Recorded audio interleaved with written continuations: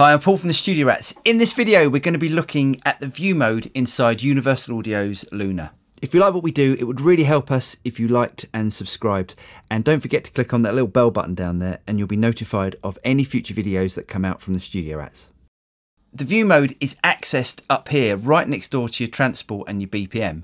So what we can choose here, we can either choose our timeline display, which is basically our arrange window here. The next icon across is the mixer display. So that switches to our mixer. And the next icon across is the show and hide window views. So let's go back to our timeline window and let's click on the window views again. I'm going to start from left to right. So if I click on my tracks here, you'll see the leftmost window disappear.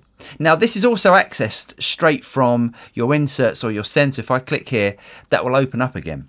The next button is focus. Now focus is the actual mixer control which appears in your timeline view. So if I click on that, that will then disappear. So if you need more real estate on your screen, you can just take this out so you get a wider view. The next button to push is info. Now, if you look down the bottom of the screen here, you'll notice something that's a little bit like the control panel in your UAD software. You've got your sample rate, you've got your clock, and you've got these other controls here, render IO, memory, and also some of the DSP information.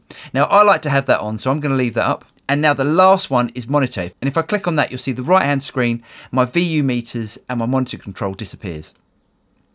So let's turn that on. And now we can come over here to see what some of the buttons do. Now, a lot of this you'll be used to if you've owned UAD software before. So if we click on control room, this will open our talkback and our control room preferences, our dim amount and our talkback. And we can actually use talkback just by pushing the little button on the screen here. Now, if I go to my Q outputs, so on Q1, as you can see on this top line here, it says mirror to line 5 and 6. So I've got my outputs 5 and 6 out the back of one of my Apollos going straight into a headphone amp, which is over in my vocal recording area.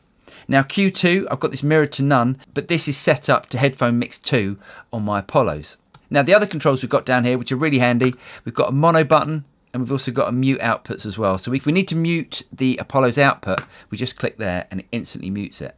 I hope you guys got something out of that. Now don't forget to like and subscribe and you'll be notified of any future videos that come out from the Studio Rats. I'm Paul from the Studio Rats and I'll see you next time. Cheers.